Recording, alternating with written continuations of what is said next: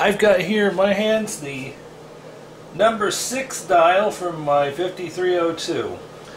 The major parts: there's this contact stack with the dial pulse or the DP contacts right here where my screwdriver is. On this dial, the ON contacts or off normal contacts are separated into 2 sets of contacts. We've got a set of gears under here that will reduce the gear ratio that this governor is attached to. This big gear is connected directly to the finger wheel, and this big round thing with the weights and the spring in it is the governor. The governor regulates the return speed of the dial. Turning it over to the business end, we have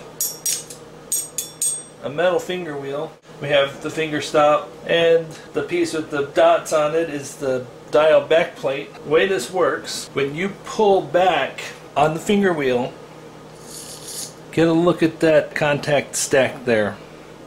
You'll see that the DP contacts are closed. You'll also see that the ON contacts, this part right here on the ON contacts, this actually opens the receiver so that you don't hear the clicking. This black stud here is responsible for returning the ON contacts back to their normal position when the finger wheel is at rest. It reconnects the receiver so that you can hear the calling party or the called party, and when the finger wheel's at rest, it opens the ON contacts so that you can hear stuff through the receiver. The DP contacts are the same in operation here. What's happening, you've got this little cam with a lobe on it. This actually does the pulsing. Dial a 0 to show you. You'll see that this little stop will engage the DP contacts and will allow the contacts to actually pulse.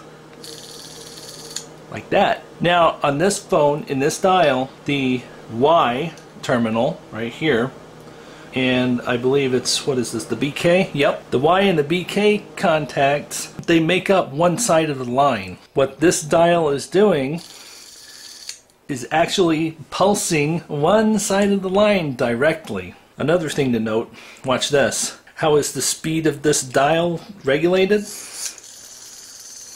Watch what happens. Watch the governor carefully. You'll see that these weights, when I let go of the finger wheel, these weights will spread out. The limit to which they spread out is governed by this spring right here in the center. And it ensures that the finger wheel is released at a constant rate, 10 pulses per second.